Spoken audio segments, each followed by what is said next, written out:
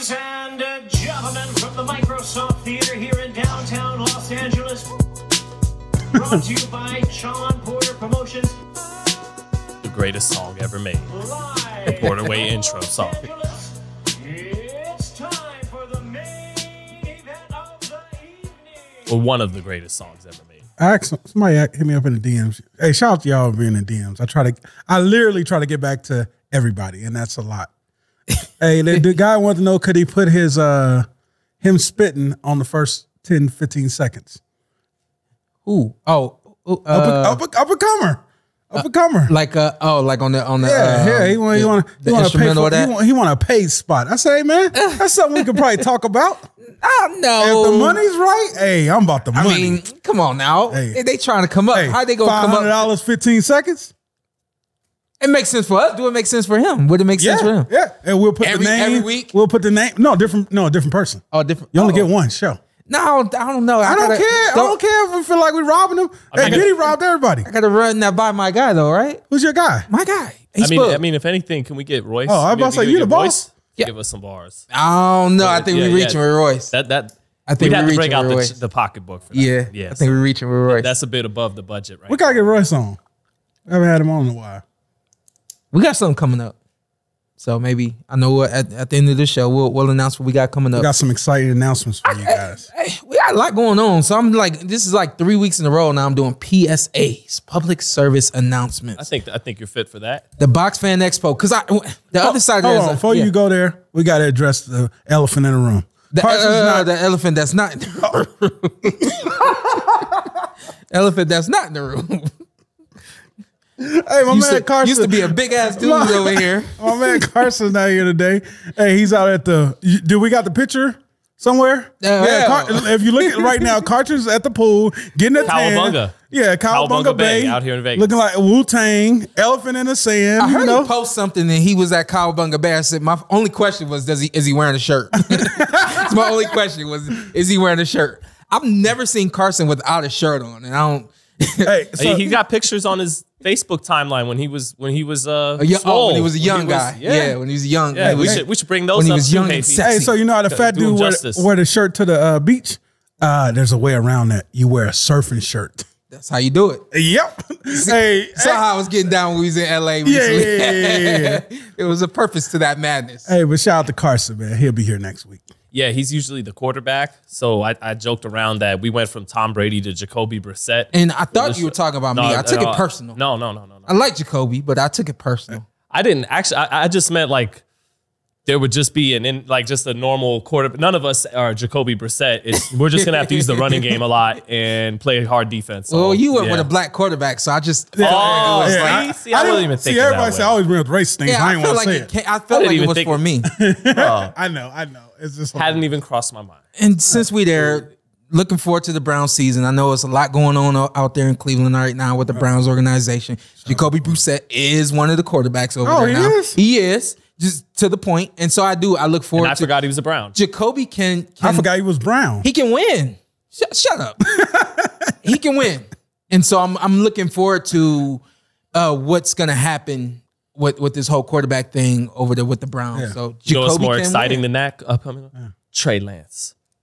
Yeah? Trey Area. Is he out there with San Fran? Oh, yeah, yep. Y'all gave up over the job. Y'all gave up on my man. Hey, Jimmy G Strings, we love him. Jimmy, thank you. Is he gone? But it's time for it to be over with. Hey, he's a real Italian. Yeah. And when he gets serious, his mob side come out. We love Jimmy. We seen all them bodies you buried in Lake Jimmy, you came close, but not quite. But we love you anyways.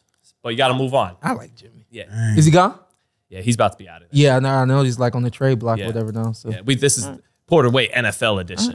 Listen, I like it. I was gonna say when we get to the end of the show, we'll kind of circle back to all that because what we got coming up for you guys is going to be a little different than what we've done before. It's going to be a lot of what we've done before, but also a little different. Let me get to these announcements real quick. Again, the Box Fan Expo is the 6th annual Box Fan Expo, September 17th, 10 a.m. to 5 p.m. It's at the Las Vegas Convention Center. We have an affiliate link, bit.ly/The Porter Way, and you can order your tickets there. Beyond that, let me also circle back to the time. I will be working that night, Canelo versus Triple G 3. And so we will be there in the early part of the day. At 10 o'clock hours where we will begin our thing. And I know for me, I'm definitely going to end up cutting out, but you guys, of course. Because are you working the telecast that night? I just said that, Yes, Sean. I just made sure. I was halfway in. Yeah, half looking at the screen. Yeah, so I will be working that fight, so I will have to cut out early. These guys will probably be around. You probably got some things that you got to do too. So You need to bring in our replacement? no, I keep him no on, replacements. I know standby. you always got somebody on standby. Always got somebody on standby. No. Okay. So it's gonna be me and Carson. Carson gonna be there, man. It's gonna be me. All right, find some It's gonna standby. be me. It's gonna be me. Find somebody else. Get some others. Get some others. It's gonna be me and Dane. Last week I announced that David Benavidez will be there, Egg Morales will be there, Jesse Vargas, and then the new announcement for attendee this week is two-time world champion Jose Ramirez. So more fighters to announce, and if you guys have been there before, you know there's 20, 30, 40 plus fighters, legends, and current champions as well. So you guys definitely need to go to the website and get tickets for that. September 17th.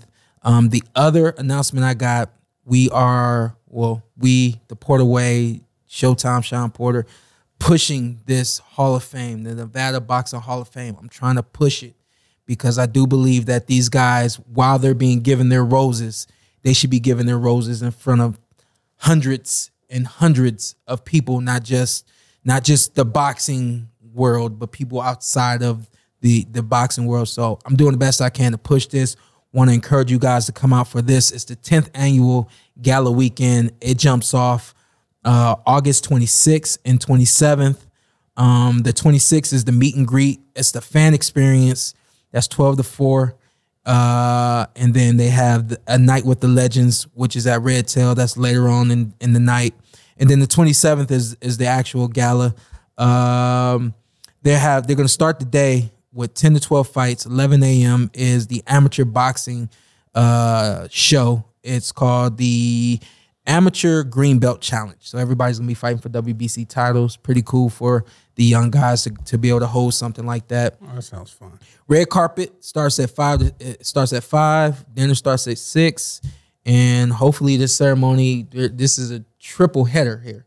So we're doing 2020, 21, and 22. Just like back in New York. Just like back in June. New York. Yeah. So it's gonna be a long one. It's definitely worth it.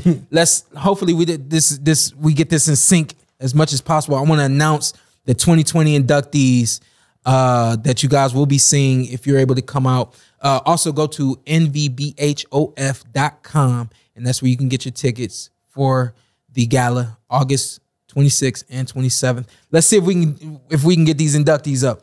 All right, 2020 inductees: Clarence Bone Adams. Shout out to Bones, one of the best, one of the underrated trainers in the game. Yeah. And does a lot of work out here in Vegas with a lot of champions. And even guys he doesn't actually train or is a second in the corner. A lot of these champions use his gym. And so Bones has been big, not just for becoming a world champion in the ring, but for what he's done helping other guys. Giving back. Yep, giving back. El Feroz, Fernando Vargas. Woo. Okay. Y'all know I'm a big fan of him. Him and Canelo, the whole family. The youngest champs at 154's history, in that division's history. So SOG, Andre Ward. Okay. Yeah. First Battle Hall of Famer, I believe. Oh, easy. Last gold medalist from the United States in boxing. Hadn't lost a fight, like Jim Lampley would always said since he was 12. He on the GOAT list yet? Did he make the GOAT list? He's on the GOAT list. Oh yeah, I think he's on the short. When you're talking about who's the greatest 168 pounder, he's on the short list of guys that got to come up. Yeah. Okay. Asuma Nelson, great fighter. Didn't lose. He went on such a run. He defended the featherweight title like a dozen times. And then he went up to 130 and 135, and he didn't lose between 1982 and 1991. He beat everybody, and he had such longevity. He lost to Salvador Sanchez, didn't lose, defended the belt 12 times, something like that, and then moved up, became champ. Then he loses to Pernell Whitaker. So the only guys who beat him in his prime, Salvador Sanchez and Pernell Whitaker. Yeah. Man, that's impressive. Ghana's finest. I'm glad I got you on my side. Oh yeah, he's talking that talk right now. Yeah. Mark Too Sharp Johnson. How short was he? There's He was pound for pound top 5 in the 90s. You know, during his prime, early 2000s, he was special. He got that Sean belt. Yep. Carlos Padilla. He called it the Sean belt. Every time I see it, I think. Nothing for Carlos Padilla. We got Danny Lopez. Little Red. Danny Little Red. Coloradito. Okay. Yeah. Just let you do it. James Lights Out Tony. Forget it. Come on, man. Come on. What you think about him, man? I just think he's one of those guys that he really lives that life outside the ring, but in the ring, he held it down. And middleweight? Middleweight to heavyweight. Heavyweight, yeah. He had a hell of a run. And you saying right now, he still think he can do what he used to do 20 years ago. He probably will kill me if I say, what do you mean? I think. Every time I see him, I approach him slowly because he a physical dude. He an aggressive dude. And if you come up him like, he gonna grab you and put you on the headlock and all that kind of stuff. Shout out to James Toney. What his best fight? You always remember him for? Probably Jirov. Vasily Jirov at cruiserweight. Yeah, cruiserweight. He was dynamite at cruiserweight. He really got it back. Just quick, during the Hall of Fame weekend, Sean was there when they put their hands into the plaster to be forever, cemented in the Hall of Fame. Smitty is going, well, with James having one hand in the plaster, maybe now we could finally crack his defense. And he goes, like, he said, nah. And while his hand was in the plaster, he put his shit in. We got Jose Luis Castillo. Okay. El Temible, not Terrible, Temible. Hey, that came closer than anyone ever to beating Floyd Mayweather in the pros. Wow. No one came as close as he did. He was mean. He had like that combination. You have to be mean, you have to be able to box, and you have to be able to be aggressive against Floyd, just in my personal opinion, in terms of how you would beat So that's Floyd. what you was going to try to do. I'm just That's saying. what you was going to try to do. I'm just saying. He had that intelligent pressure. Yeah. And great timing to make. If you were faster than him, he had the timing to make up for it. Yeah. Julian Jackson. One of the greatest punchers of all time. He looked like one dude. Which one? Everybody, every black man. Michelle Ali Rivera. Yes. Yeah. Thank you, man. This dude here. It's racist, Sean. No, my dad had that same cut. He did? Same cut. That's a Steve Harvey And line. my dad had it beyond Fresh. the years of that dude. Okay, before Steve Harvey? My dad took that into the 2000s. Let's send us a picture right now. Miguel Cotto. Come on. Miguel Cotto. I'm always about to go, Puerto Rico's only 4-division champ, but then Amanda Serrano. Oh, yeah. So Puerto Rico's only male 4-division champion, Miguel Cotto. Greatest Puerto Rican fighter ever? I can't put him ahead of Tito Trinidad. Yeah. Yeah. Gotcha. Just can't. We also have Semi Macias. No picture for him. We also have Lorenzo Fertitta. Oh, my guy. Shout out to Lorenzo. You know what y'all need me to say about Lorenzo? Lorenzo's a graduate of Bishop Gorman High School, went to UNLV. Family, they own the Rockets. They own about, I would say, 30 casinos here in Las Vegas. He did a lot for the community, gives back, support all the programs. Great. They were once upon a time owners of the UFC as well, right? Yes. Yes. And sold it for a bag. Yep. Couple bags. Hey, one of the things that people don't know, him and Dana White are actually high school best friends. But Didn't know that. Grew up together.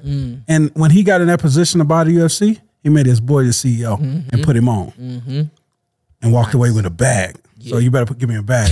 I was like, I'm reading the undertones. Yeah. And also we have late president of the WBC, Jose Suleiman. And No, I thought you said something. So no. Just, dude. So Rest in peace to Jose. Yeah. Sorry, I know we The took most a little while famous to get belt in through boxing? that. Well, there's a lot. I didn't know if we should touch on what happened, them potentially, rating Jake Paul and people's opinions on all of that. And For what? For Mauricio, had the fight have gone through. Oh, let's We'll save wait that on for it. later. Yeah, let's wait on it. Yeah. Again, NVBHOF.com is where you can get your tickets. Everything goes down at Resorts World in the Ballroom District. So if you lost, just look for the Ballroom District and you'll see boxing and you'll know where you're at. You'll see family. So y'all make sure y'all come out for that. Again, August 26th and 27th. I know everything is in the description, so I won't say it anymore. All that being said, I do believe I'm done with the announcements. Okay. So Feel to like a move damn on. secretary or something. So for me to do my best Carson work here, let's move on to the Showtime card last night in Barclays Center, Brooklyn. What about the zone? The greatest city ever? No. In Brooklyn. We didn't happen to Don't do catch that. the zone, so we're gonna head to. We got a lot to talk about. How dare you, Sean? Showtime had a lot of fights last night, but let's get to the main card. Hey, well, the guy to start with, Gary Antuanne Russell, got the stoppage in the 6th round. Yeah, You know, I know, but I thought this when you guys were there with Carson when he fought Victor Postal, had his first big step up test and won that fight by knockout. And you know, I said this with my man, the head of Fight Hype, Ben, and he has a lot of Sean Porter in him, Gary Antuanne Russell. hey, when he threw that leaping right hook, I said, "Oh, that's Sean Porter." Like Paulie Malignaggi was having nightmares. Like, Is that fair? Paulie Najee? No, We said them. I believe we said that after the last after his fight with Victor Postal, Right.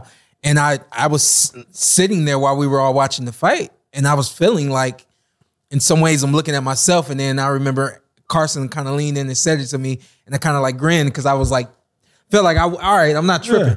Watching again last night, and I'm like, this dude fights a lot like me. This is pretty cool, you know. So You knew that leaping right was coming?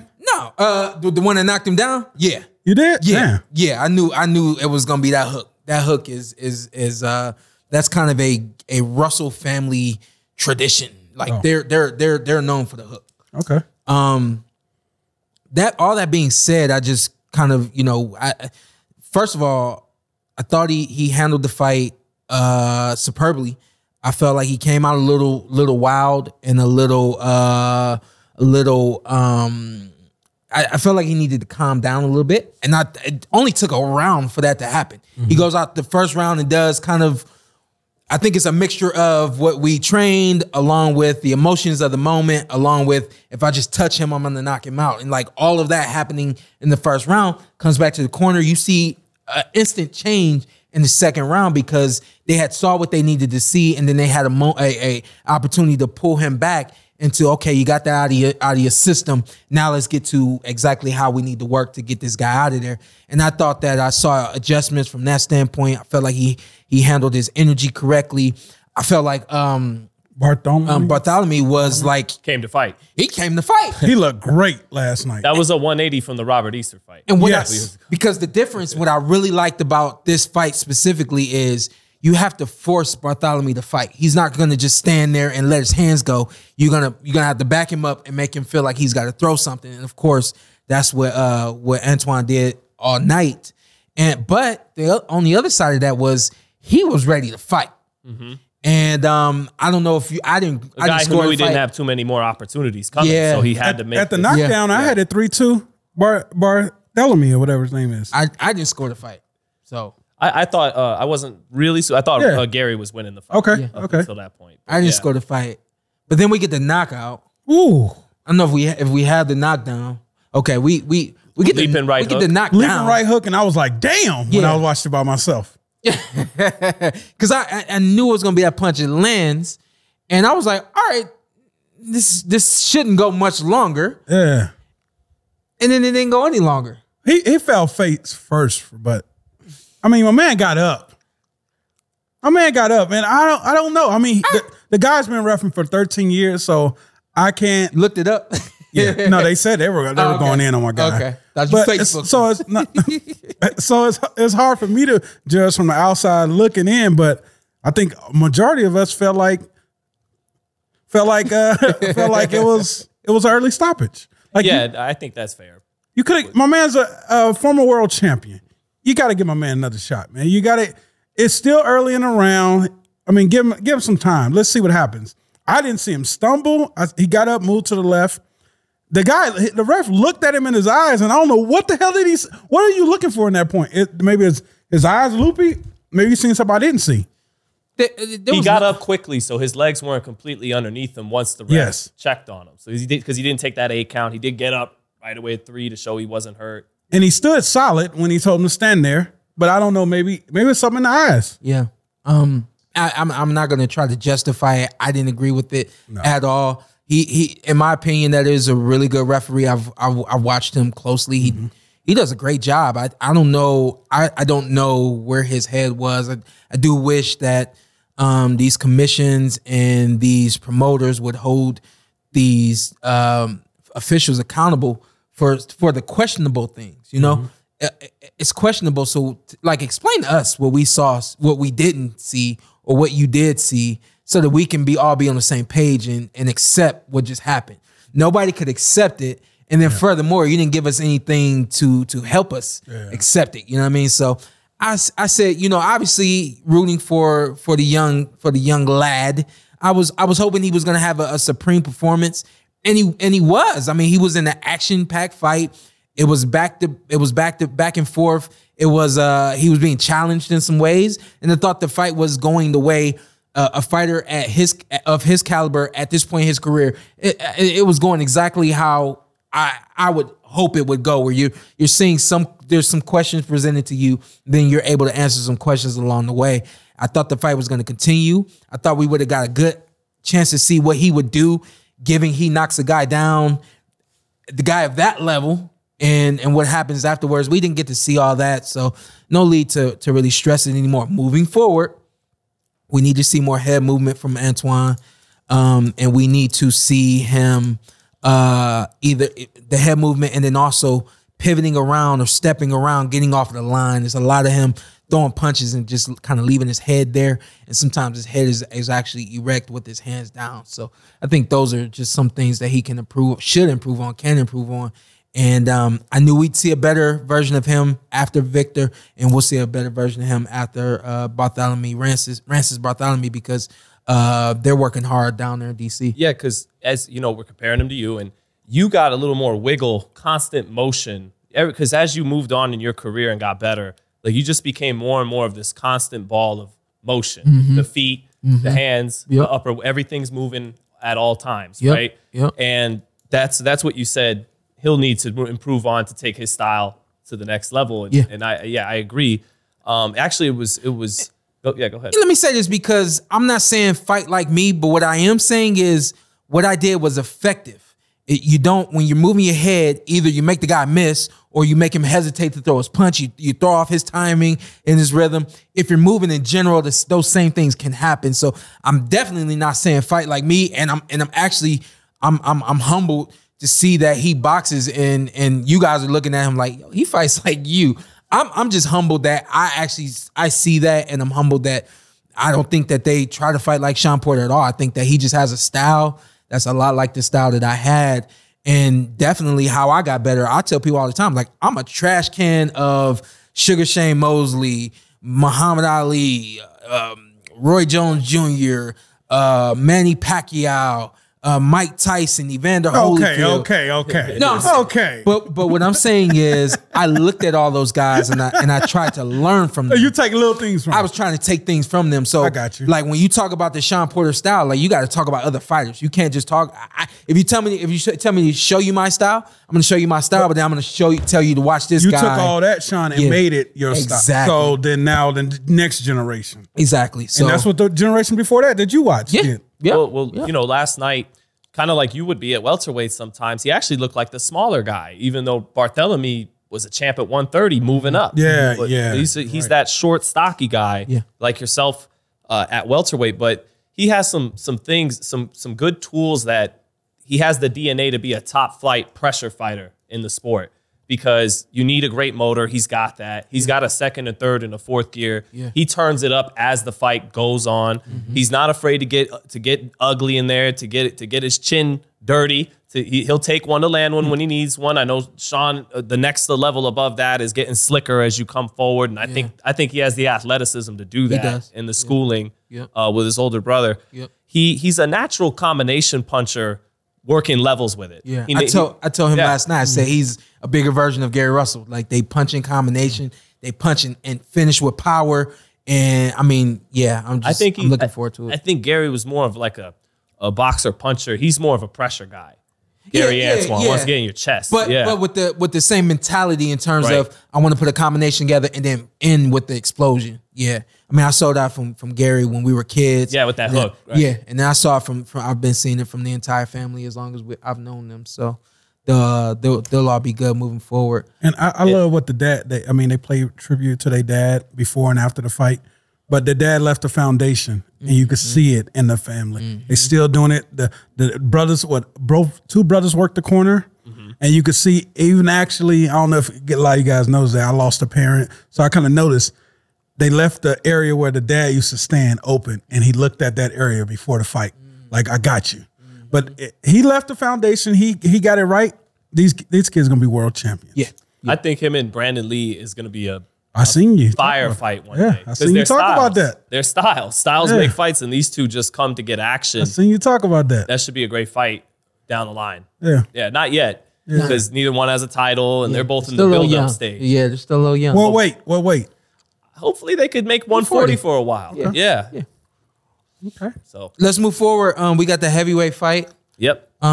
which was kind of Adam Kownacki, Ali Eren. Rock'em, sock'em. yeah. What'd you say last night? How old school was it, Sean? Oh man, I said this ain't no 90s, 80s old school heavyweight fight. This is 1700s heavyweight fight where guys just didn't have head movement, and it was just whoever clocked who first. Hey, I said it was their version of David Tua and Ika Beabuchi. You remember that fight? No. Damn. No one remembers that. It was. fight. Yes, they do. A lot of the fans out there. Watch the comments after this. No, they were. That was. Everybody at home like Ika Beabuchi. Let me watch that real quick. It was. Go ahead. Well, I mean, in that fight, it was a little more zip on the punches and a little more concussive power on each shot, which made it a better fight, fought at a higher level. But these two did go toe to toe for 10 rounds. I thought the main difference, guys, was Demirezen was able to withstand the power better. Kownacki couldn't keep him off. Whenever Demirezen, who wasn't getting off as often as Kownacki throws and throws and throws and throws and was a little faded down the stretch. But whenever Demirezen would hit him, it would knock that head straight up for the crowd, the judge to see. And as the fight went on, he just absorbed everything Kownacki threw with no problem, really. Go ahead.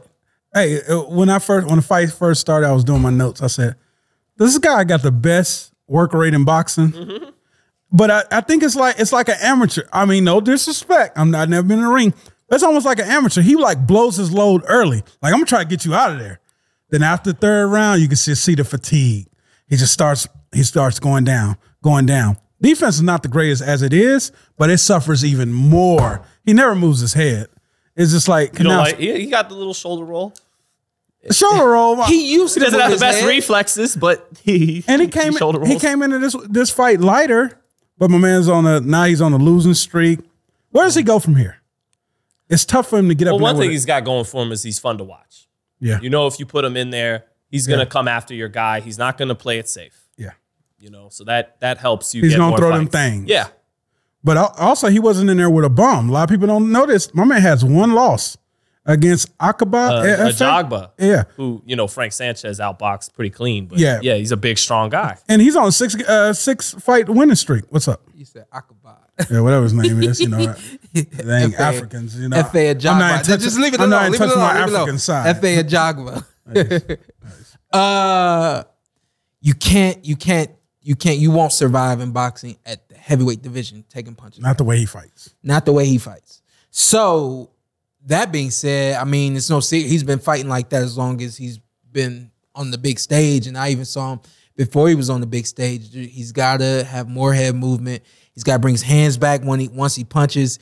And he's got to find another way to defend and to leave a lot of the shots that are coming back to him, because it's only a matter of time before it catches up to him. But I think he counts on it so much because he used to just getting people out of there. And now he's at the point where people can take the punch. Yeah. So it's just like, Again, that's another part of the game. Keep learning and keep growing, because if you aren't learning and growing, eventually you're gonna reach you're gonna be on the same level as somebody. And if you haven't learned or anything or improved, that level is where you stay. And I do believe that now we saw Kownacki get here, and I think that's exactly where he's going to stay. I don't see Kownacki going any further in his career. Exciting, yes. And he's got to be able to put in his next couple fight. He's got to be able to put somebody on their butt and get him out of there, because if not, I just don't see him being able to. That's survive. 3 losses in a row, man. I gotta give him props. A lot of guys, when they get stopped, he got stopped twice. Get gun shy, and he was the same Adam Kownacki. Yes, you're right. He's got big balls, so Huge. Polish. And you know what? And also to give these guys credit, Sean, how are these? They threw sometimes 70, 80 punches around. Big boys. Yeah, big boy. Hey, shout out to the big boys. Sometimes the guys with the six packs can't do that. Yeah. Y'all weak. Mindset. That's what I attribute it to. Mindset, and then also, your training and your style.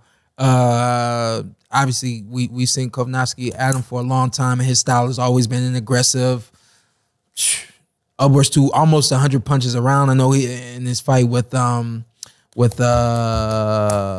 Martin, was it? No, Areola. They set a record for punches in the heavyweight fight. So that's who he is, and so you can't get past Both that. of them were big boys, and then they threw all those punches. And then Demirezen, I think a little bit of it was his offense is his defense, and then also seeing that I can hit this dude pretty much whenever I stick my arm out. That why would you shy away from throwing a punch? So I think that's why we had so much action. Yeah, and I never seen something. I told Sean this.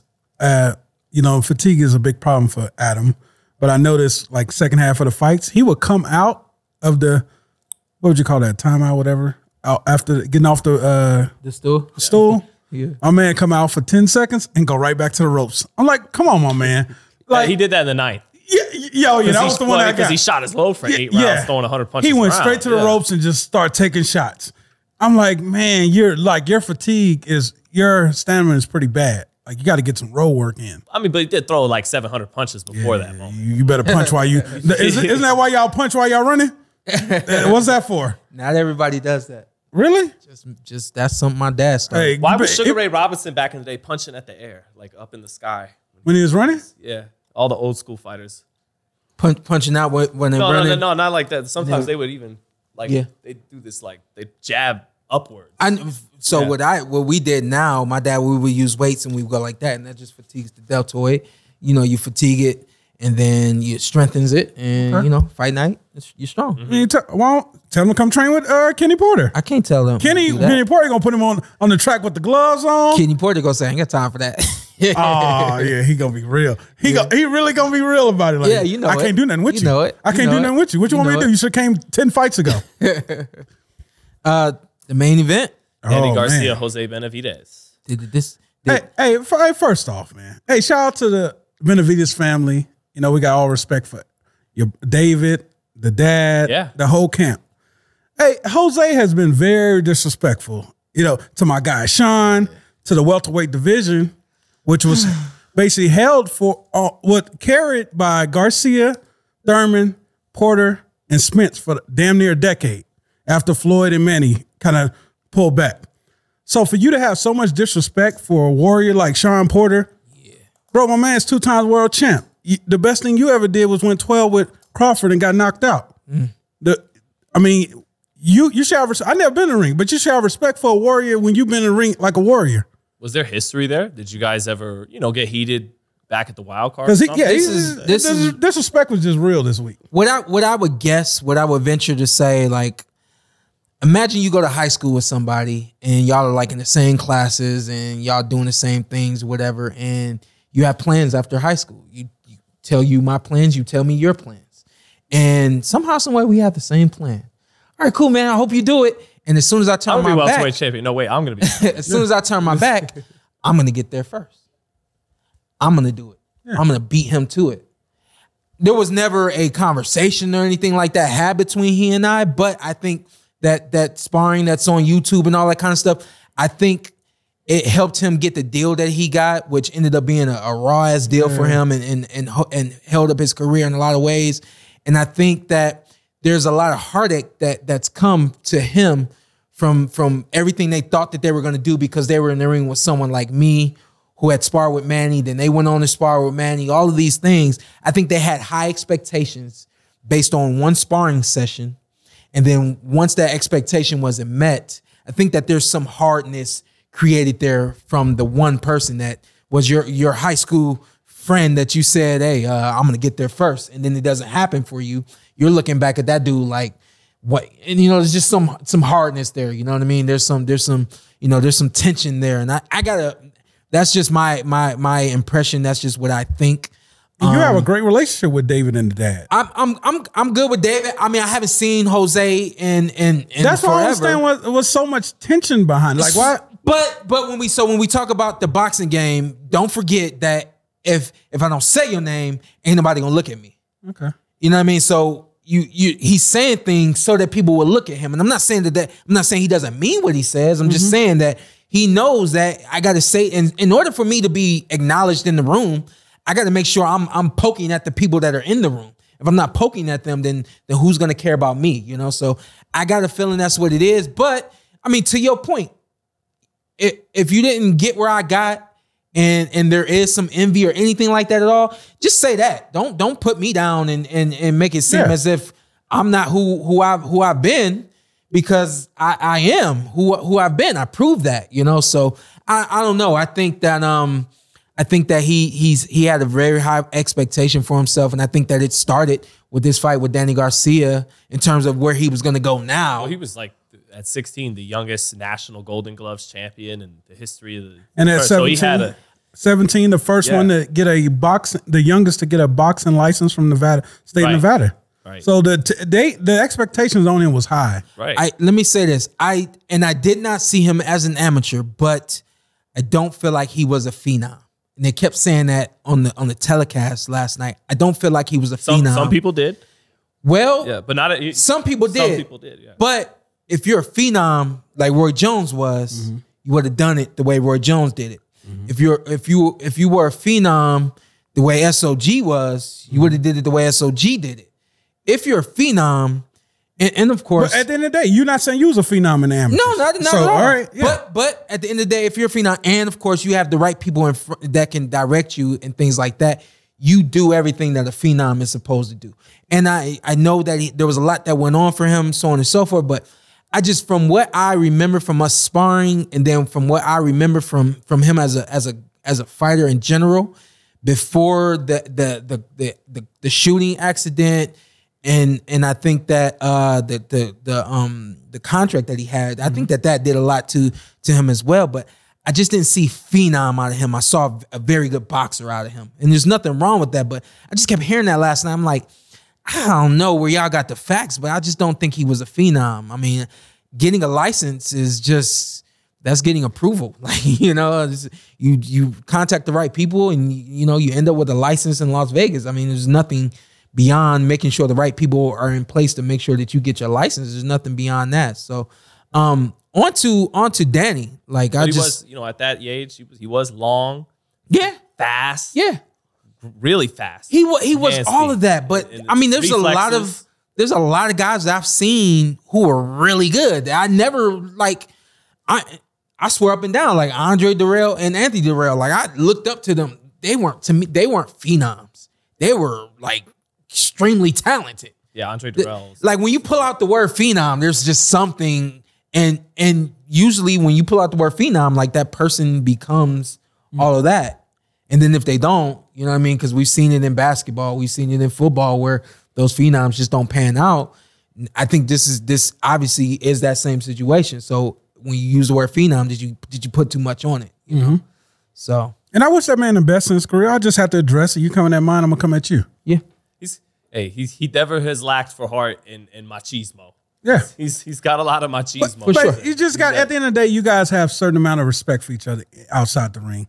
I just felt like he didn't have a certain amount of respect for certain people. Yeah. He looked at Danny Garcia like he was a pushover. He's saying you lost to Sean Porter. Sean Porter was a bum. Come on, man. Yeah. Come on. He's selling the fight. You know what I mean? Like, I get everything, and I feel like we've attacked him. Yeah. And I don't want to attack anybody ever. It's 2 fights in a row now that he didn't really. There's a vulnerability to him as a human being that I see. Like, for sure, despite the tattoos and the machismo, and he'll taunt the guys when they're coming on, and he talks a good shit to sell the fights. I think there's another side we don't see from Jose Benavidez. There's a vulnerability there through all of that. We'll get to it, but I think Danny spoke on it very eloquently last night. You know what I mean? Let that side out for the whole world to see. That was beautiful. I thought I didn't expect that, and I mean, I just felt like there were a lot of surprises from Danny last night. Hey, Best performance I ever seen from Danny. How many times did I rewind it during the first Danny round? Garcia. How many times did I can't put it rewind the ahead of first Matisse. round? I didn't understand what the hell you were doing. He kept playing Danny. If you're watching this, Sean Porter came to my house, watched the fight. He watched it, rewind it. Watched it, rewind it. I'd already seen the fight. I stopped watching. Yeah. I don't know how many times he kept rewinding. I said, I'm done with this. I rewound the first round just a couple of times. That wasn't the entire first round. I needed to see when the fight starts, where are you? Who are you? What are you trying to do? And I had to make sure that he was establishing control. I had to make sure he had the game plan. I looked at you. I said, yo, this is the first time I've seen Danny with a game plan, like beyond, what he's been known for, which is a counterpunch and a big hook. I saw game plan. I saw comfort. I mean, I could go on and on. I didn't even finish the fight. My man was busy. I didn't even finish the fight, did I? No. Because and then you rewind the end of a round. He got something off, a jab, and got out of there and got back. I said, Sean was so hyped. Hey, Danny, you got a fan in Sean Porter.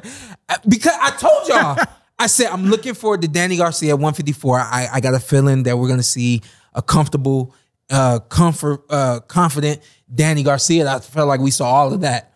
And I felt like they really prepared for this fight. Whatever you did for this fight, like, and you're gonna keep fighting because you said you're a fighter. I believe it. Keep doing whatever it was that you did to get in the ring last night. Keep doing that because I was like beyond impressed. Oh yeah. I love that double jab. Sometimes he tripled it up. Yeah. He would just touch up top to get Benavidez to put his hands up and then stab the body. I mean, he landed that shot like 100 times. He showed us all the different looks he's capable of. Sometimes he shoulder rolled. Sometimes he caught. He just put the hands up and I mean immediately shoot off the catch. He would just catch, and shoe shine to the body. Great body attack, jab. Boy, you was looking old school in there last night. You was looking old school. Hey, Sean was hype. And that nice step around movement, not excessive. Yeah. Just stepping around. Right. And he got comfortable early. And all this taunting and stuff, Danny wasn't worried about that shit. He got it comfortable early. It was just like, it was a new Danny.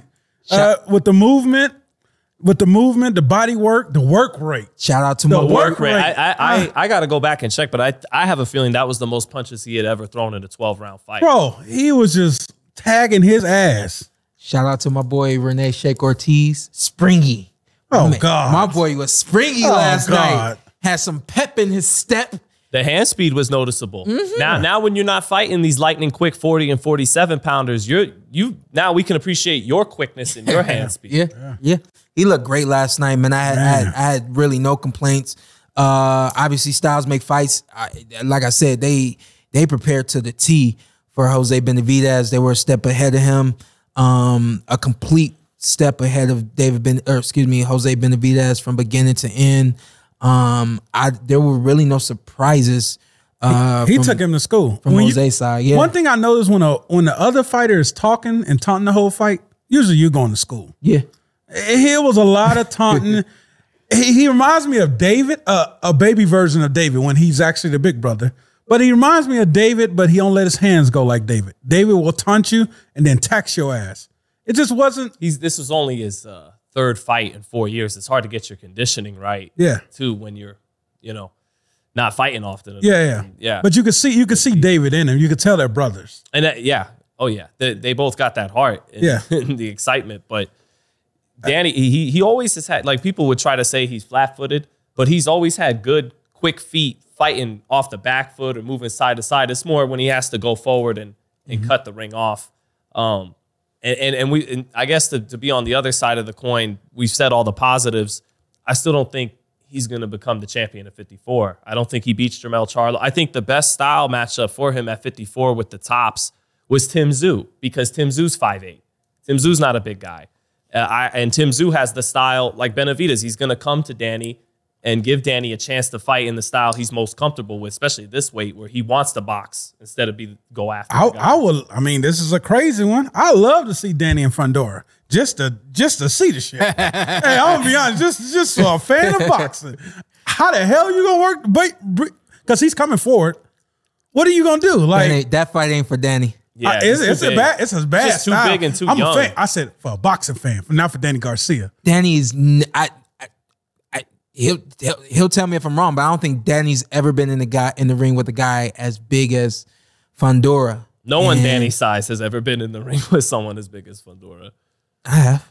Well, yeah. I know just what I was bring you up. Well, no, but that was at 65. Yeah. Out of 54. Yeah. 47.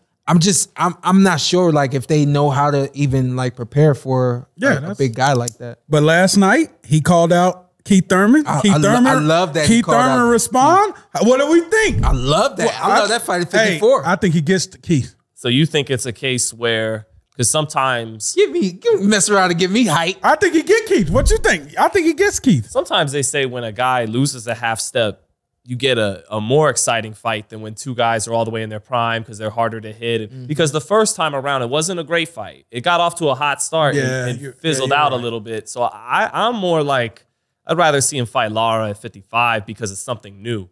And it's a chance for him to grab a belt in a new division. I've seen him and Keith when they were in their primes. I don't need to see it again. Keith talked that talk, but Keith ain't the Keith that beat Sean Porter and Danny Garcia. Let me tell you this. We just saw from Danny, moving up to 154 will be beneficial for Keith Thurman.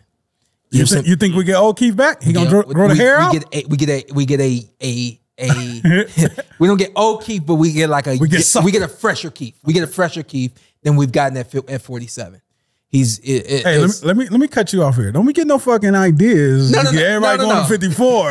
Me and Sean Porter at 54. It's a lot, okay? You getting hyped over here. Hey, I see the vein in your head. It's my guys. Hey, listen, I got to say this. Danny, with his as impressive, as good, as comfortable as he looked last night, get back in the ring. Yeah, there's no need for 4 months, 5 months to go by without you getting back in the ring. And I remember we were talking about this a little while ago. I never said Brian Kenny's name, but I was saying that someone had mentioned, this was a while ago. I don't even know what episode it was, and I'll just go ahead and just say it again. So I had a conversation with Brian Kenny one day. This was after I had fought for Miller and before Terrence Crawford was announced. Hey, when you getting back in the ring? I said, I'm not sure yet. I knew what was in my head and what was on my mind, what I wanted to do. He said, why don't you guys just fight? He said, that's how boxing used to be. Guys used to just get in the ring and fight. You guys just got to get in the ring and fight. That's what you need to do. You need to let the public just needs to see you. He said, there's nothing wrong with you not fighting the guy who's at the top. That's how Tail feels. About what? About just fight? I mean, I think that's how all fans feel, but I've been around long enough to understand the new, like, the business not that easy and all that stuff. But go ahead. He said but that is essentially there's nothing wrong with you fighting guys that aren't on your level. He said, look at you. You fought for Sebastian Formella. Everybody tuned into that. Everybody loved that fight. They loved to see you. They weren't there to see Sebastian. They wanted to see you. He said, if you guys get in the ring, people will watch the fights because they know who you are. And you'll have an opportunity to get more fans. He said, back in the day, guys were fighting 5, 6, 7 times a year. You guys were fighting what, 2 times, if that. If that. He says you guys have to be busier in order to get the fans to acknowledge you and to really roll with you and want to see you more. All that being said, Danny, don't take too long to get back in the ring. Don't feel you wanted Keith back in the ring by this time. I want Keith back in the ring. I was about to say, you said this exact same thing to Keith Thurman after his fight. There's no, because it depends on like what you want out of the sport and what your plan is. My plan after for Miller was Crawford or nobody. Like it was Crawford or I'm pretty much. Earl? I was like Crawford or I'm going to retire because I don't want to fight Earl again. Oh. And then the thoughts of fighting Keith had come back, things like that. But for the most part, it was Terrence and nothing. But I was listening to Brian. I was like, yo, that make a lot of sense. And then I was like, no, but you can't do that. Like, stick to your plan. Danny said last night, I'm a fighter. This is what I love to do. This is what I want to do. Get back in the ring. Don't aim at names. Aim at guys that people are gonna come to watch you fight. And don't worry about the names right now. Get a couple of more fights at 54. Get comfortable at 54. Let everybody see you be great at 54 the way I saw last night. Tony Harrison next. Yeah, that'll be a great fight. Get people interested in you at 54. Don't like put yourself like at risk or anything like that so quickly at 54. Like just enjoy your career and get some more fights on your belt. We're almost in August. Yeah, I want to see you back in the ring at October at the latest. Damn. Sometime in October. You didn't take any punishment. Yeah. You got a lot of momentum on your side. Whatever you did in training, like don't let all that training go to waste because you want a vacation now because you got paid. Now it's not the time to vacation. I didn't vacation in between a lot of my fights because I was like, I got things to do. You know what I mean? Don't vacation. Get back in the ring. Get back in the ring. Get back in the ring and let everybody see you be great.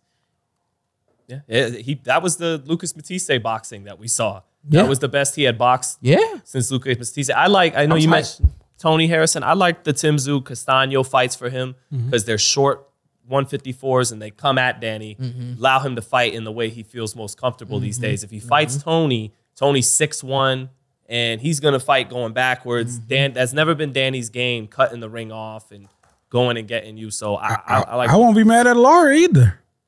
And, well, see, Lara, that'd have been a nightmare style 6-7 years ago, but he doesn't move as much as he used to. So that's a better fight now. Carson would pick Lara if he was here. So Lara's shown the power to knock out middleweights. And Danny started that is a tough fight for Danny. A very tough fight. Yeah, all these fights gonna be tough. You can't go back. No, you can't go back. If you want to get to Charlo, you got to go forward. So you got to go through them guys to get to Charlo. Yeah. So we can't have you fighting a tune-up. Yeah, I was going to say, I'm not saying fight a bus driver, but at the same time, there's no need for Charlo right now. Yeah, exactly. Even if you're talking about a fight with Keith, like Keith, get back in the ring at 54 and build that fight. You know I got one for y'all. Brian Castano. Yeah, he said it already. Oh, I do like that one though. I do like that one. It was coming back to me because I did that to you earlier in the show. Yeah, it was coming back. I do like that one though. Now I'm hyped. That's a really good fight. Where's he from? Argentina, Sean Porter. Argentina. That's a really good fight. But so then that leaves us now upcoming weekend this Saturday. Well, do we start with Hasim Rahman Jr.'s fight being called off with Jake Paul, or do we go to Vergil Ortiz and Michael McKinson? Where do you guys want to begin first? Let's go with Vergil. Get that out the way. Well, I think he should win this fight by a stoppage because Michael and it's a good fight for him because Michael McKinson is a savvy southpaw and he's rangy. That's what he brings to the table. He's a rangy, kind of savvy southpaw, and all the best guys in the division for Vergil are boots switches from southpaw to orthodox, and Spence and Crawford are southpaws. Crawford switches too, but he fights most of his rounds as a southpaw. And so like I was saying, Ryan Garcia needs that Jojo Diaz fight to help season him for a tough southpaw and Tank Davis. This helps, not as much as I think Jojo would help Ryan, but this helps because this guy does some of the thing. I guess you could say he does some of the things a Boots or a Crawford might present in that he's rangy, southpaw. He just doesn't have he's not as dynamic as those guys. He's not the puncher those guys are. He's not as athletic as those guys. Yeah. But it isn't a meaningless fight for Vergil's development. This should help him get some looks because the style McKinson has can sometimes take advantage of a straight up and down, busy pressure fighter like Vergil. And so this should help Vergil improve. But McKinson, he has leaks in his defense, holes in his defense when he opens up, and he's a 1 or 2 punch fighter.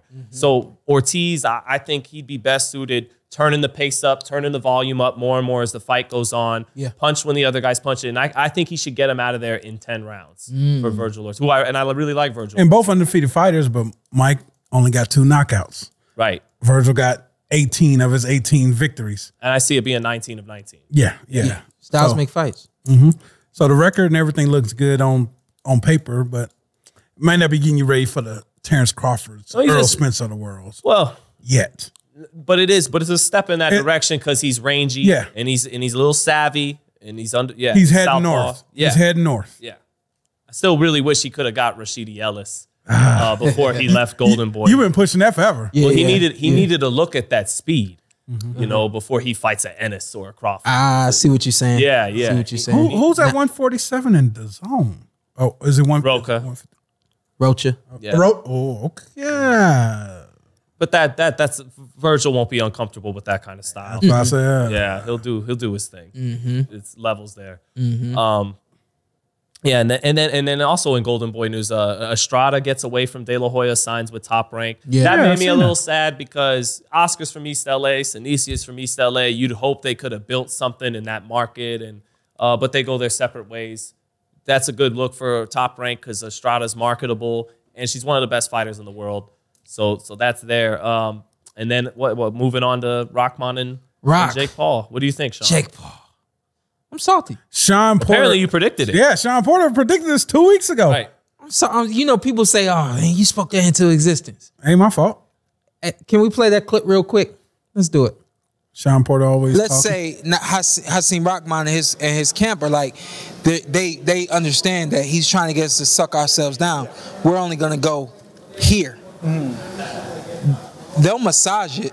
Jake Paul, they'll massage it. They'll cancel the fight, and they'll massage it and make it all Hasim's fault, and they won't take the rap for anything. You know what I mean? Like he really has a way of doing this so that he's kind of like covered all of the bases. You know what I mean? So even if you take a look at the rehydration clause, he's covering all of his bases. You know what I mean? So let's say You want to pop your collar, Sean? no, I'm not gonna pop my collar. You be talking that talk, don't you?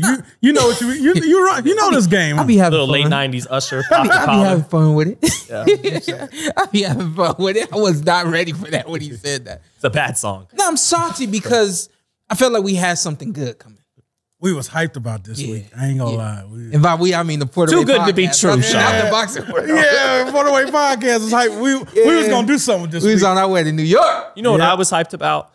Win or lose, one thing I was sure of, he was going to land his jab from the opening bell, Rock. And I just wanted to see how Jake could deal with that. Would Jake, when he had his first fight with the headgear on and everything, and he fought a guy who's not a boxer, but he actually fought through a bloody nose in England and wound up getting a knockout. So Jake's shown some grit at whatever level of boxing that was, but he's shown that grit. But I wanted to see how he was going to react to eating a jab. He's basically been hit with one real good shot in his pro fights. It was a right hand by Woodley halfway through their first fight. But Jake was going to touch him up a dozen times with that jab. And I just wanted to see how he was going to react. Hasim. Yeah. He was going to eat a lot of jabs from Hasim. That's his best punch. And we never got there, you know. But Jake Paul and his team, y'all outsmarted yourselves. You tried to get in the ring with somebody that you felt you had some success with in sparring. You felt like this is the guy that's going to be the first boxer that we, you know, true fight boxer that we get in the ring with. And if it's not enough that he just lost on knockout, and it's not enough that we know that he doesn't prepare the way that we prepare for a fight, we're going to make sure that he has every deficit in the world on fight night. And so you grab a guy from the heavyweight division. and that's if he even takes the offer, because we're going to offer him something pretty low compared to the offer. Yeah. And you take a guy in the heavyweight division that's got a name, and you want this guy to act like he's a 154-pound fighter or 147-pound fighter and lose 15 pounds in 2 weeks, 2.5 weeks before the fight. I never thought about that. And while I was excited for Rock, and while I was crossing my fingers and hoping that Rock could pull it off, right there you saw in the video that I wasn't convinced. Why am I not convinced? Because this man basically has never had to make weight. Even as an amateur, when he did make weight, what do you think Rock was being told? Look at your dad. You're going to be a heavyweight someday. When you eat what you want to eat, because eventually you won't have to worry about it. Mm-hmm. Well, he was headed for heavyweight at 14, 15 That's what I'm years saying old. to you right now. Exactly. He was headed to heavyweight. I think he was a heavyweight at 15 years old. Even when he had to make a weight class, Right. it was like, okay, cool, we're gonna do this until we get big and we get to be where your dad is, because you'll be there one day. This man has never had to lose weight, Jake. This man has never had to get a nutritionist and be so professional and so pinpoint accurate from a weight standpoint. But you thought that this was the guy because of the name and because he had just got knocked out and because we're gonna make him suck down and we'll make sure that he's weak on fight night and we'll make sure that we look good. You outthought yourself, and I lost money because of it. Damn it! Yeah. For the Way podcast definitely lost some money on this one. Here's the thing, Jake. And I salute him for what he's done in the boxing game. It's hard to come in here and make these kind of business moves in a sport that doesn't like anything new. As you can see, I mean, I would say 75% of the boxing world is still putting their fingers up at Jake Paul, saying he's not a real fighter. but he's making moves like a real fighter. He's doing things like a real fighter. Making more money than real fighters. He's promoting himself and all those types of things. But getting money. In this one, you outthought yourself. So you got to go back to the drawing board. You got to find somebody that's closer to your weight that you can make this happen with. It's not going to happen with a heavyweight because no heavyweight knows how to lose weight. So cancel that. Cancel Hasim Rahman unless y'all want to go back to the table and revamp this contract and do something like 208. I think 208 is reasonable. I felt like 205 was reasonable, but I think 208, that's when you can expect Rock to be professional and do what he needs to do to get there. But moving forward, now you got to rethink this process. If you're Jake Paul, you got to find somebody around that 175 to that 180. That is, if you're going for a boxer, you got to find somebody that's a boxer. But I think you're kind of coming up to the end of those guys that either have the name, that risk and reward situation that he's dealing with because he's learned the game and he knows that there's that risk and that reward. You're coming up to the bottom line. It's not too many that you can pick from. Well, risk reward. This was a very legitimate risk. This was the legitimate one. This was the one. Yeah. But coming out of the gate, you should have looked at it and said, this man is 220. He doesn't know how to lose weight. So where can we pull him to? But somewhere that we know he can get to. So let's you should have started at 205 and then maybe worked your way up to 208. Because you're still pulling this man, not just physically, but mentally, emotionally, the whole nine. He still would have been at a deficit, not the deficit of 200 that you were expecting and that you would look great. But then guess what? Now you're putting yourself in the position that all of us boxers put ourselves in. You're challenging yourself. You challenged Rock to do all that. Now challenge yourself to beat this man that you're forcing all of these different incentives on. So Jake, you gotta get ready for a challenge, baby. It's coming. Like you put yourself in this arena. Hey, I got a name. I got a couple names for him. Okay. Badu Jack, Andrew Tabiti. You want a name?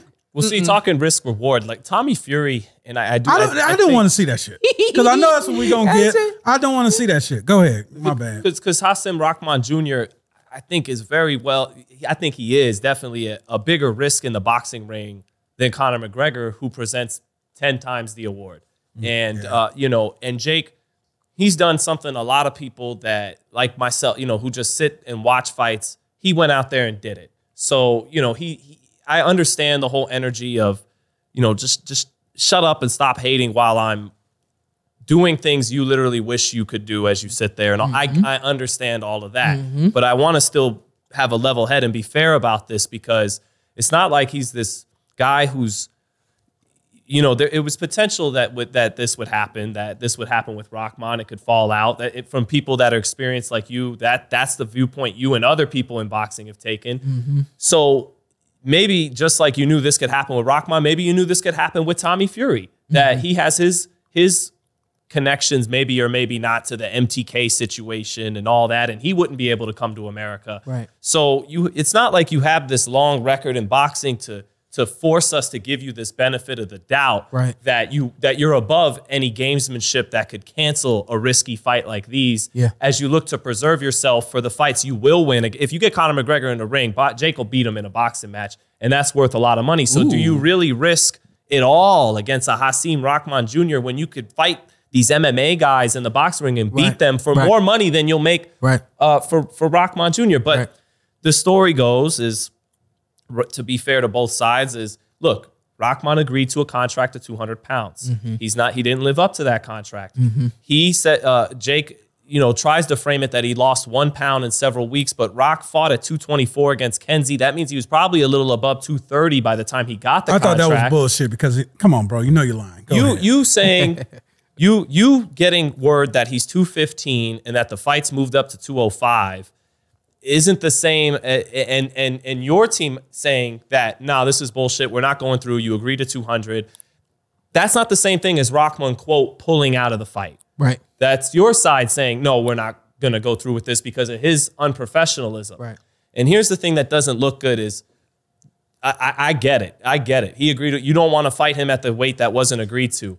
But you have fought little guys Nate Robinson was 5'8", 5'9". His playing weight was 180 pounds. You made him come up. You had the advantage. Tyron Woodley and Ben Askren were older guys who fought at 170 pounds. You made them come up 20 pounds and box. You had the advantage. So this time, this guy would have had the advantage. And I understand, and it was a smart move to not go through with that.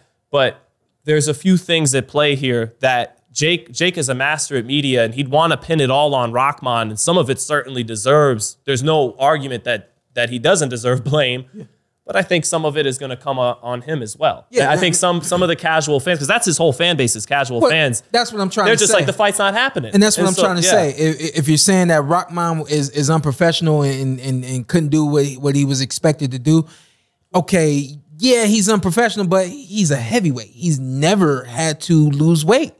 So you probably should have did your research and found out, like, hey, let me make sure I get you everything you need so that you can make this weight. How can we both make this work? He also moved the date. It was supposed to be the week prior, but it was supposed to be this week, supposed to be next Saturday, and he moved it up. He moved the date up. Yeah. So that's another week off. And then there's the issue of don't fighters in MMA and in boxing cut weight, whether you think it's good or not, but in championship level fights, they cut 10 to 15 pounds a day, 2 days, 3 days before a fight. Doesn't that happen all the time? That's the other thing. I feel like he could have made the weight. He would have killed himself, but he could have. Who stepped in and shut it down?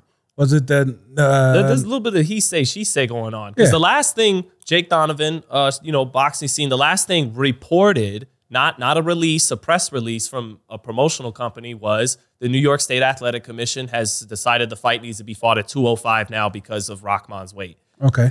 After that moment, we got a press release from MVP Promotions, which said now that, and this is a very bad look for Rock if it was, I'm 215 and I don't plan on coming any lower than 215. That's a bad look. You got to try to make that. No, he released a statement and said they didn't give him one more week to see how low he could get. But Jake's side is saying, in fact, he told them, I'm going to wait. He said, she said, like you said. And hey, I remember the late, great Diego Corrales. He was set to have his trilogy with Jose Luis Castillo.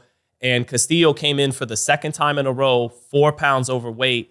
Corrales got knocked out in the rematch because he made the weight and the other guy didn't. And he said, and Corrales would fight anybody. And he said, I can't do this. I'm not going through with this third fight. He lost out on $1.5 million. So, that's a guy. I'm not trying to dog Jake Paul. If the great Chico Corrales isn't going to get in there for 4 pounds, why should Jake Paul get in there when the guy might outweigh him? I get it, but there's a few things at play. Yeah. So especially, I mean, the bottom line for me is Jake's got to go back to the drawing board and find the right guy. I think that they thought they had the right guy, but you just. Is it a case of this is what you get for trying to suck them down? Like this is a karmic thing? That's kind of what I'm saying. That's what Sean keeps saying. That's kind of what I'm saying. Right. That's kind of what I'm saying. I'm saying you should have known that this was more than likely going to happen. You gotta do all your research. You gotta know. You gotta, like I always say, read the room. You gotta know what's going on. What was going to happen, Sean? August 6th. Because it seems like we're never going to know. My honest feelings on August 6th was that Rock was going to be a little distraught with making the weight. I didn't expect him to come in at 200. I thought he might make to 205, that 205, 208 that I keep talking about. I thought that he was going to get taxed off his ass and they were going to take money from him. And then I thought that he was going to be in the ring on fight night with this energy of anger and also diffused of everything that he had because of everything that he had to do to get to the weight class. I thought that Jake Paul would try to move around for a number of rounds to wait to see if Rock, gas him out. Yeah, I thought he was going to try to gas him out. And I really like what you were talking about that jab. We saw Rock train a couple of times, and I thought that what I saw in the training looked really good as well. So I kind of felt like it was a pick'em fight. Even though I feel that Rock is a better boxer, I felt like it was a pick'em fight because of the out of ring things that were going to pretty much affect Rock's in-ring performance. And so I thought it was going to go one or two ways. Either Rock was going to be able to step up and fight through the things that he was feeling, or he wouldn't, and then Jake would just kind of win on points. I was convinced he was going to get off to a good start because of that jab. And at that point, I actually think Jake has that tenacity. He showed it in that first fight with the headgear on the YouTube fight, but he showed he fought through his nose bleeding. And so I thought, okay, Rox should get off to a good start here. Can he sustain it? Because Jake has a good tank and he's never lost, so he doesn't know how to lose. And will he come over the top of Rock's jab? If Rock gets tired and that jab comes back lazier, will that counter over the top eventually get him out of there? Yeah. That was the game for me. So I didn't know how it was going to turn out. I was convinced that Rock was going to get off to a good start behind his jab, and it was going to get interesting in the second half if he could hold on to his conditioning. Yeah. And I think Jake, win or lose, was going to show heart. I think he was going to show a willingness to walk through that jab. Not right away. I think you're right. Early on, he was probably going to wait for this guy to gas. That's the scouting report. Yeah. But I think he was going to get in there, get his nose in there, and try and land that right hand in the second half of the fight. Yeah. Would have been, I don't know about exciting. I don't know if there would have been a whole lot of punches per round, but it would have been drama. I don't think in that fight. I could have seen Jake been in a position where he had to come off the canvas, where he get put on his ass. Rockman land one big shot early, but same thing. So much affected it that I had Jake winning. Just so much. Yeah. So much affected my man. Yeah. And it just, he had no advantages. Yeah. No advantages in this fight. And I just felt like he could hit him with something early because this is the first time he's in the ring with a boxer. Yeah. You throw something, I counter and hit your ass. Yeah. He's never seen a boxer. Why the hell, if this is his first professional boxing fight, is he getting ranked in WBC? One of the... I mean, we know why, but why? Yeah, one of the familiar Twitter guy posters in Boxing Deuce, he kind of made a fair point. Versus a guy that's not even ranked in the top 20. Well, he showed the guy he'd be replacing, I think, was 11-0, and he's fought those 11 fights in 6 years, 16-0 with he's had only 16 fights in 6 years, and the win-loss records of the combined opponents, way more losses than wins. So to really try to stretch it for Mauricio, it is maybe the thinnest talent in boxing, the division of cruiserweight. Why the guy that beat Adam last night not ranked taking that spot? Right. I don't think he should enter the top 15, but the stretch is it's a thin division. It's in terms of boxing, the number of guys in the division is a lot lower than it is at welterweight or middleweight. So it might be the easiest division to get in the top 15. What weight class is it? Cruiserweight. Oh, cruiserweight. Okay. Right. So get your ass up in there with Badu Jack. But that said, Mauricio saying, Mauricio saw the tweet where Jake was like, I made $45 million last year. And he said, honey, how much is 3% of $45 million? I'm not touching this. I was going to touch it. I'm not going to touch it. I'm going to dribble right out of that. Yo, I'm going to step back. You counter can't play basketball. I can't. Hey, yo. And he said, Ant said he used to play we are getting in the Jake Paul business. No, I was on the AAU basketball team, and Sean just did not believe me. It was called Henderson Wolves. I'm dying off it. Why?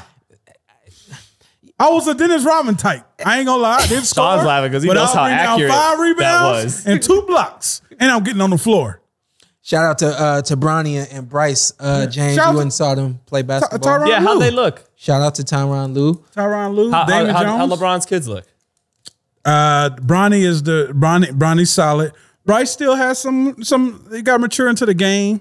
Coach Lue said Bryce wouldn't even pick up a ball 3 or 4 years ago. Yeah. So I mean, when you catching on late, but you still ready to do it and want to do it. I mean, I think that says a lot about Bryce. I looked at Lou. I said, so what you think about Bronny? He says Bronny plays the game right. He said he plays the game the way you're supposed to play the game. He said you're not gonna see a lot of highlights from him because he's dishing the ball. He's finding his man. He's finding his people. He's picking and rolling. He plays a lot like his dad. Right. And I saw that out of him, like in highlights that I had seen before and all those types of things. The younger one, even though he's 6'3", right, he has a power forward swag. He got the Horace Grant glasses. Yeah. He was he's going to play power forward. Hey, shout out to Mama James, too. LeBron's mom. She was Savannah? Oh, no. Mom, right. Come on, man. Just say Mama James. I thought you Mama meant James. Bryce and Ronnie's mom. No. Yeah. Hey, shout out to Mama James. She showed us a lot of love. Big fan of Sean. Yeah. Oh, awesome. Yeah.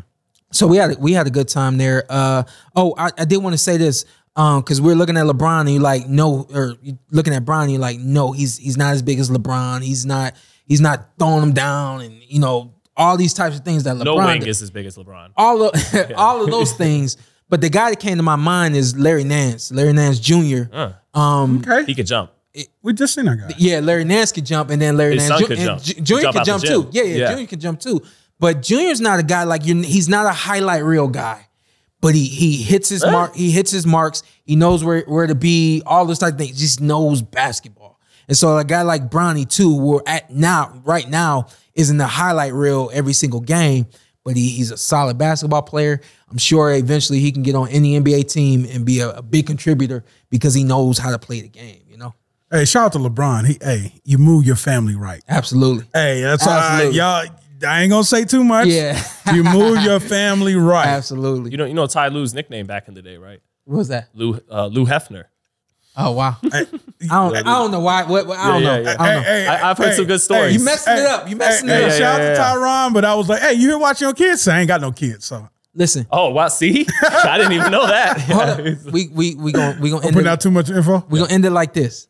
After the fight, Danny Garcia he kind of opened up, and you know he really did. He just kind of poured it all out, right there live for us all to see it. And I'm gonna be honest with you guys. Like psychology is like my thing. So I'm sure you guys know that I have a degree, a certification in life coaching, and so I had a feeling after I fought Danny that things might not be right for him. And so when he opens up about everything last night, I was like, I wasn't surprised to hear the things that he had said. And I don't want what he said to go unrecognized and taken for granted. That being said, because, you know, I try to end these things with a motivational message. He said, Gray asked him, you know, hey, how are you handling these things? Is fighting how you do it? He said, yeah, I'm a fighter. And when he said, yeah, I'm a fighter, I said, yeah, that's all we can do. Because even though you're not on TV, you're going through something. Even though you don't have millions of dollars in the bank, you're going through something. And then guess what? Even those who are on TV every single night, those who have millions upon millions upon millions.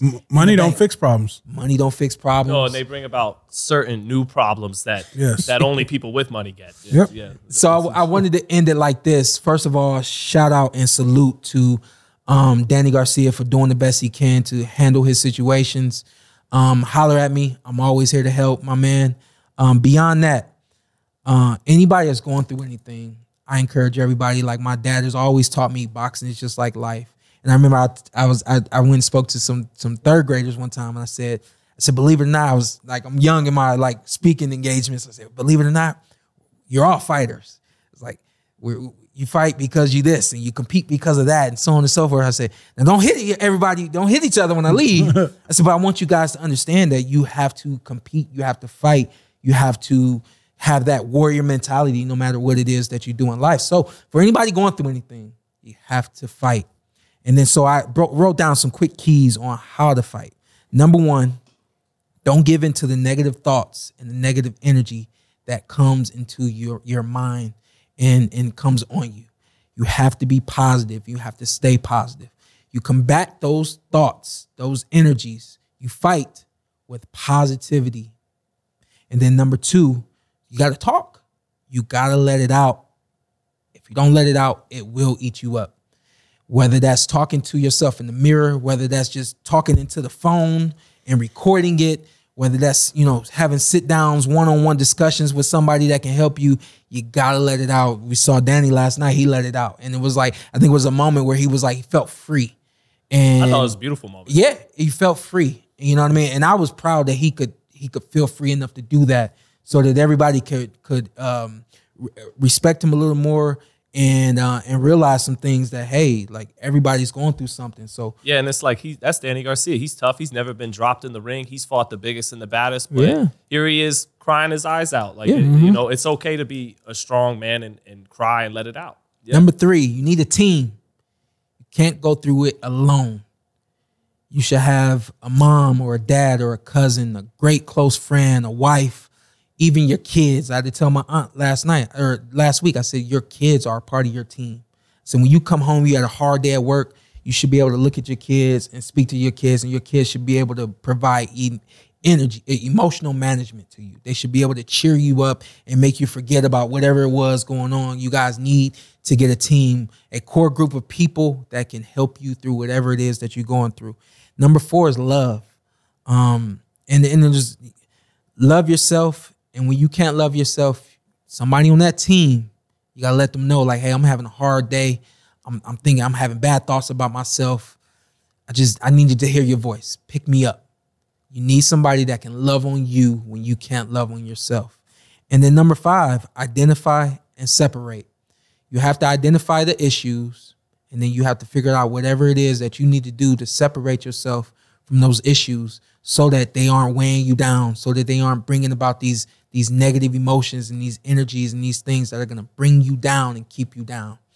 I hope you all appreciate this motivational message, and you guys have a great day. No. We got a live show coming up. Oh, my bad. Come on, man.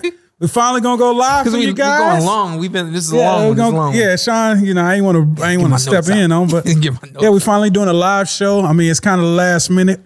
About a month. We're like a month out. But he tripping on that. I'm stressed. I ain't gonna lie, because I wish we would start this 2 months ago. Yeah. Live show August 21st, Las Vegas, Nevada. Yeah. Take it from there, Sean Porter. Let's do it like this. The Porterway Podcast, we are officially starting our Patreon. Patreon.com. Is that /The Porter Way? Yep. So it's Porterway. Excuse me. Let me start over. Patreon.com /TPWP. That's how you subscribe to our Patreon. Our 100th episode is a big episode. We're going to do this somewhere else. We're not even going to do it here at Blue Wire Studios. We want to thank Blue Wire, of course, Studios, and also the Win for having us and hosting us and keeping us in this beautiful establishment. This one we're going to take somewhere else because we want to do something a little different, and we want to shake things up. We're starting our Patreon. The Patreon is going to be a little bit different. We'll give you guys some more, but here's the thing. You can go to patreon.com /TPWP to subscribe. But if you're in Las Vegas, August 21st, we're doing a live show at the Space. You got the address for the Space? I don't got this. We'll put it in the description. Y'all make sure y'all look at the description. We'll be live at the Space. We're selling $20 tickets. You can watch us live. They got a big room, sits 185 people. They got the lights, they got the cameras, they got the action, and we're gonna make it happen. We'll be giving away things. We're gonna have a good time. We'll interact with the fans. You can ask us questions.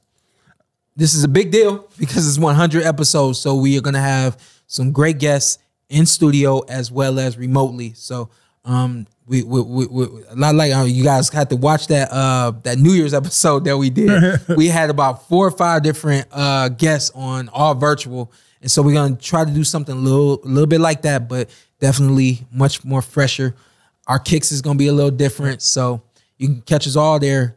The live episode is August 21st at the Space. We'll have all the information right there for you guys. We hope you guys come out, enjoy. Hold on. Shout out to Chris,